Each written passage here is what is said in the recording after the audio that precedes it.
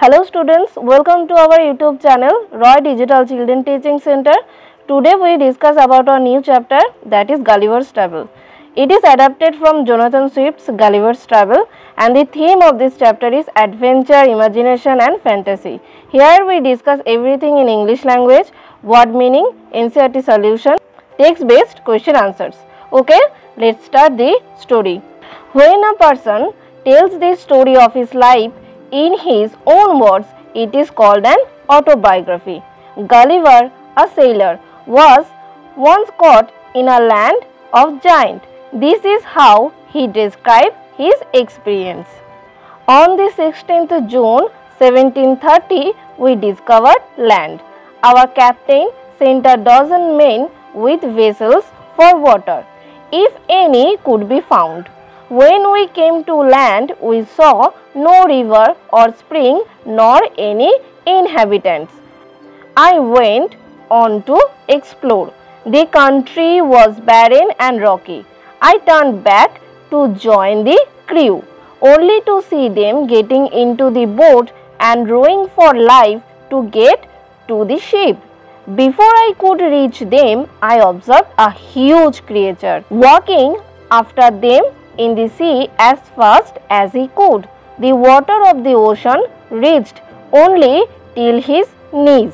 However, the monster was unable to overtake the speeding boat.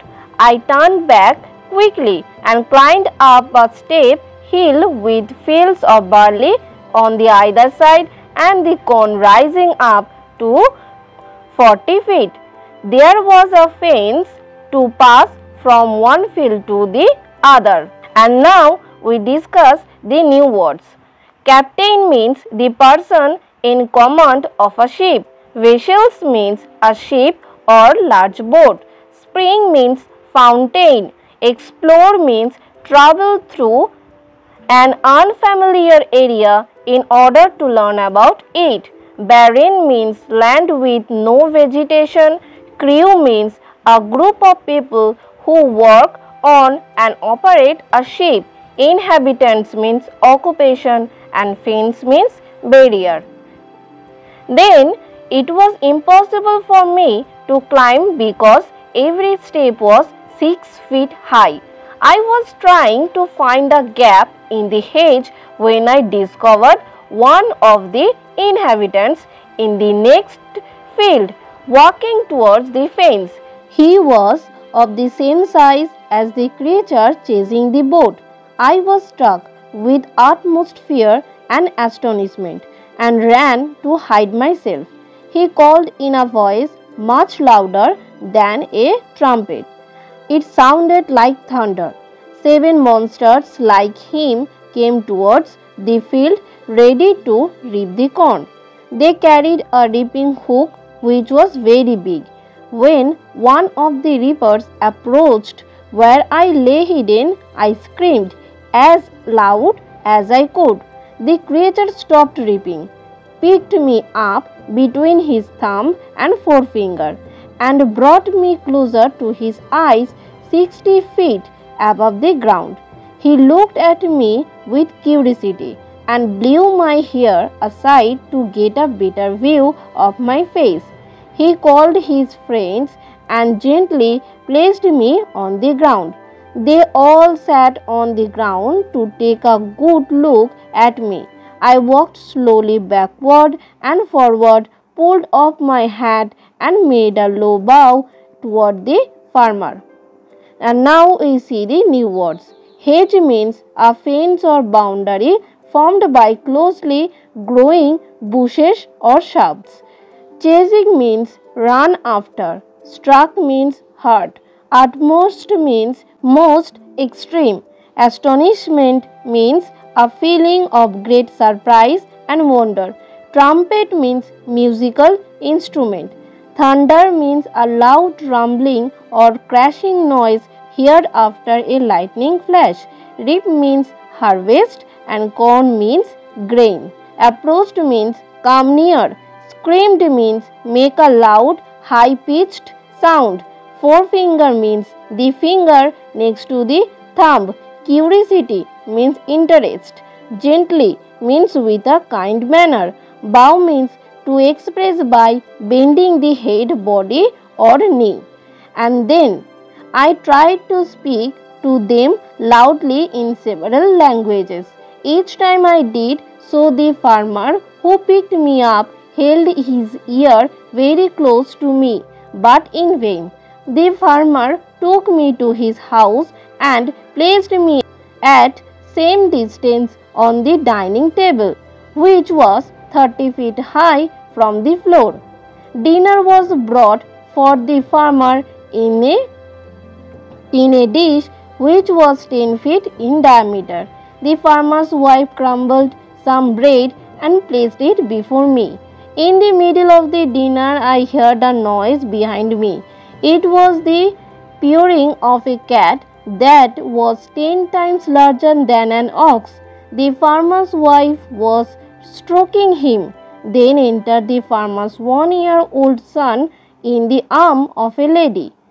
On seeing me, the child grabbed me from the table and put my head into his mouth. But in vain means unsuccessful. Diameter means a line segment through the center of a circle. Crumbled means break into small pieces. Stroking means move one's hand with gentle pressure over a surface. Grabbed means grasps. And then I shouted so loudly that the baby dropped me. I would have broken my neck if the mother had not held her apron under me. Later she put on her own bed and covered me with a clean white handkerchief. I slept dreaming of my home, my wife and my children. And this story is adapted from Jonathan Swift's Gulliver's Travel. And now we see the new words from the text. Bellowing means very loud noise. Inhabitants means occupation. Barren means land with no vegetation. Astonishment means greatly surprised. Crumbled means broken into pieces. Grab means here pick suddenly. And now we discuss about the Ncert questions. First topic is reading is fun. Why did the captain send the men to the land? And the answer is the captain sent the men to the land to see if there was any water. Why did the men rush back to the ship? And the answer is the men rushed back to the ship because they did not find any river or spring, but they saw a huge creature following them. Now choose the correct answer. The giant carried a reaping hook because he was going to reap the corn. Number 2, they put Gulliver on the ground to look at him because they had never seen such a tiny man. Gulliver was a sailor. The next question is, name the creature to whom you would like Gulliver. The creature is now extinct. The word begins with the letter D and the answer is dinosaur. From the text, write the sentence that tells you the following. The giant reapers were fascinated by Gulliver. They all sat on the ground to take a good look at me. Gulliver was a learned man. I tried to speak to them loudly in several languages. The farmer's son thought Gulliver was a toy. On seeing me, the child grabbed me from the table and put my head into his mouth. The farmer's wife was a kind-hearted woman. Later she put me on her own bed and covered me with a clean white handkerchief. Now we discuss about the next topic, that is let's talk. Read the following sentences carefully. The giant farmer's voice was as loud as bellowing trumpet, or the giant farmer's voice was as loud as thunder. When something is very cold, we say it is as cold as ice. This is because ice is very cold. And now complete the following. Use the word given in the box. First we see the words red, slow, black, gentle, warm, strong, sweet, light and white. as light as a feather, as slow as a tortoise, as sweet as honey, as white as snow, as strong as an ox, as gentle as night, as red as a road, as black as a toast, and as warm as a breeze. Let's see the next question. Use the above expressions to complete the following sentences. The old man's hair is as white as snow. His feet were as cold as ice. The newspaper boy was as slow as a tortoise in delivering the papers. I felt as light as a feather after exercise. Now create your own comparison for the following. Work in pair. As tall as the Qutub Minar, as fast as the cheetah, as high as the Mount Everest, as angry as a bull, as tiny as an ant, as brave as a soldier. And the next question is, there are many reasons why something happens. For example, Gulliver could not climb the fence because every step was 6 feet high. Saw one of the giants coming towards him. He ran to hide himself. And all the three are reasons why Gulliver was unable to climb the fence. And now look at the pictures and discuss in a group why the following events happened. You may find more than one reason for each of them. Here you can see that the play is cancelled. Why the play is cancelled? Let's find out the reason. The actor did not turn up, the group did not practice enough, so they were unprepared. A valid permission was not available for staging the play. And here you can see the couple is enjoying a night walk. The couple was enjoying a late night walk. They went to spend some quality time together outside their home, and they were walking to stay healthy. And now we see the next topic, that is let's write. Look at the following examples. I was trying to climb over the fence when the giant saw me. The farmer's wife was stroking the cat when her 1-year-old son entered.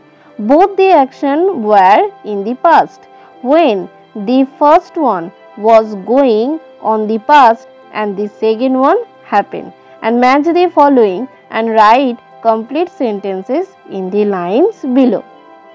What was happening and what happened? And the answers are, I was writing a letter when my pen ran out. Paul was looking out of the window when he noticed a lovely butterfly. When I met Arun, he was looking for his dog. When ma'am said stop writing, I was just completing the last answer. The man was painting the wall when he fell off the ladder. Amit was doing his homework when the lights went out.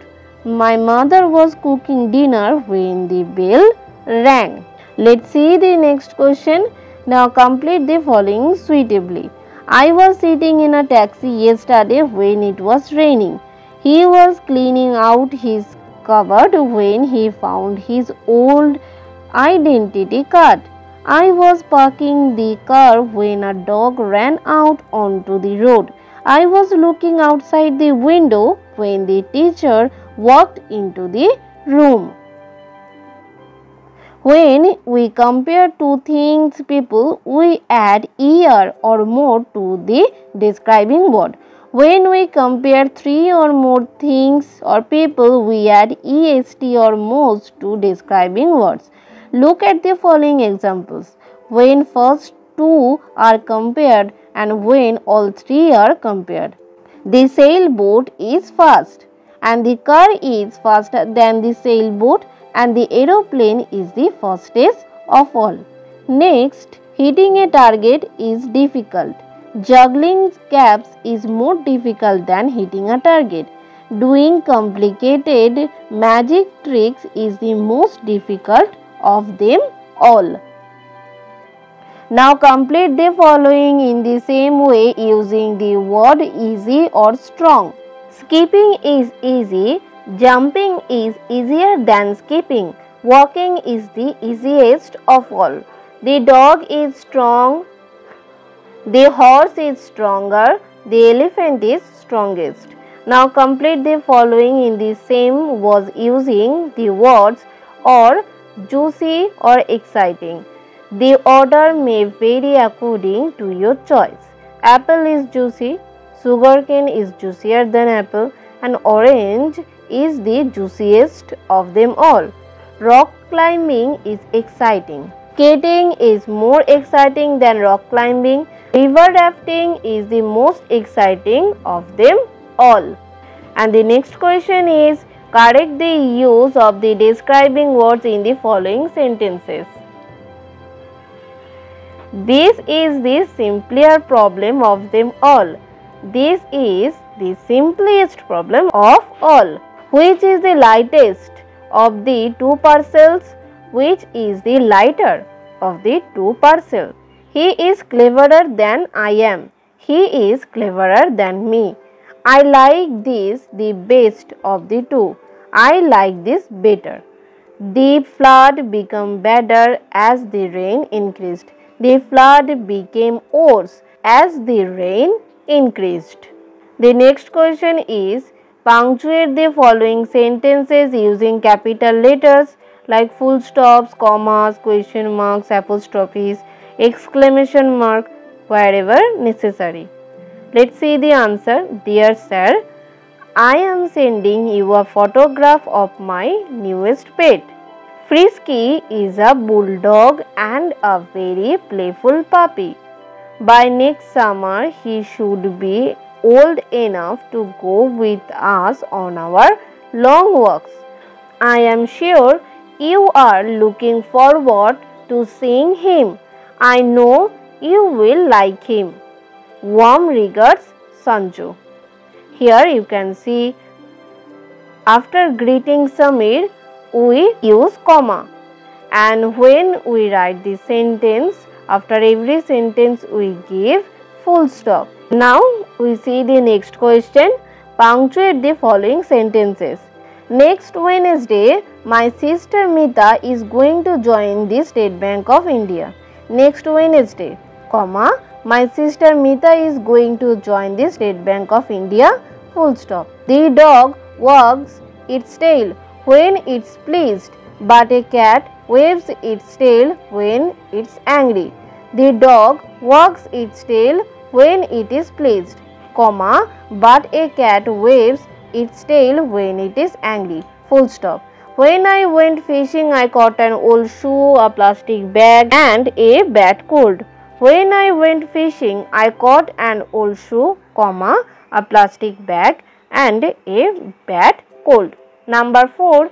She fed the baby, washed the dishes, put the lights off and went to sleep. She fed the baby, comma, she washed the dishes, comma, put the lights off and went to sleep. Wasn't Tim born on the 26th of January 1989? It's a question. Wasn't Tim born on the 26th of January? Question mark. Oh no, the bus has gone. Oh no, exclamatory sign. The bus has gone, full stop. And it is a quotation, so we give here quotation marks.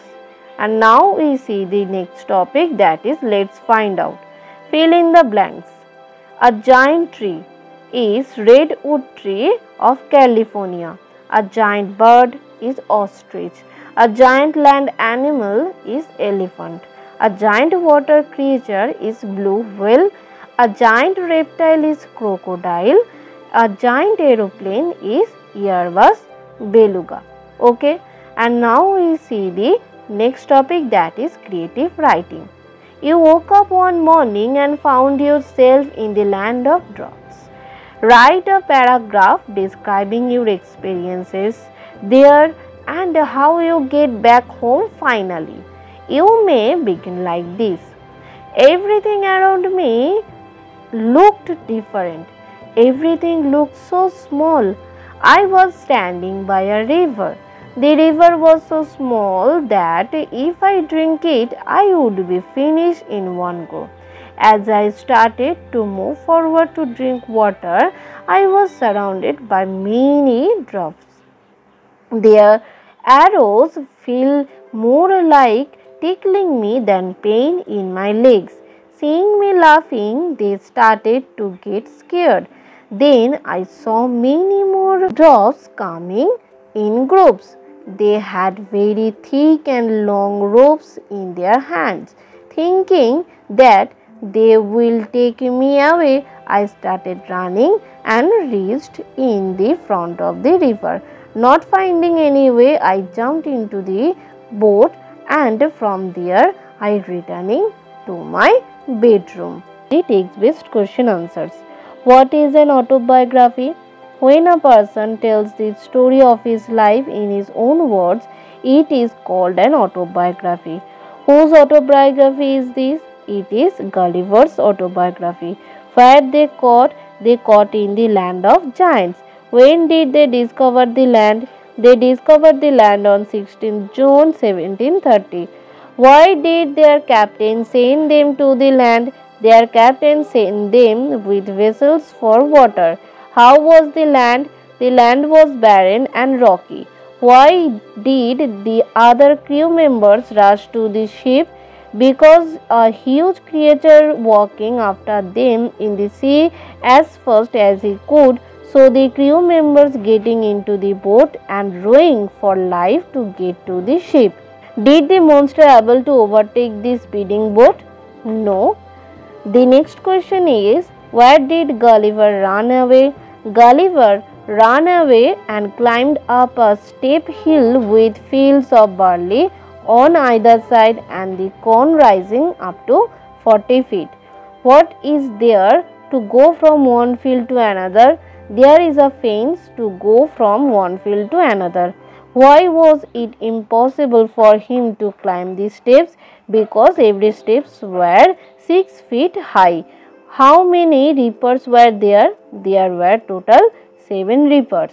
How was their voice? Their voice was much louder than a trumpet.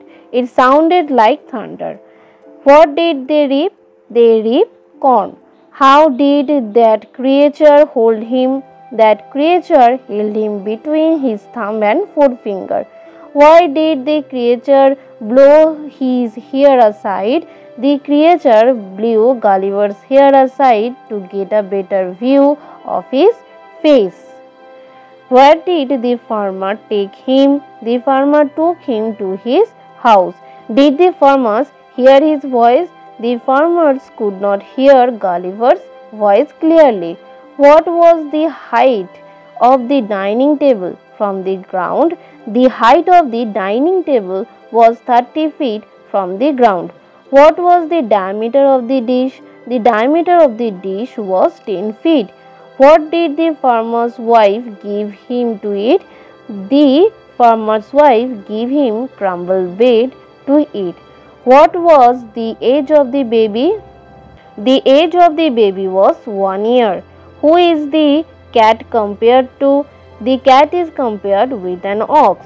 What was the child going to do when he saw him?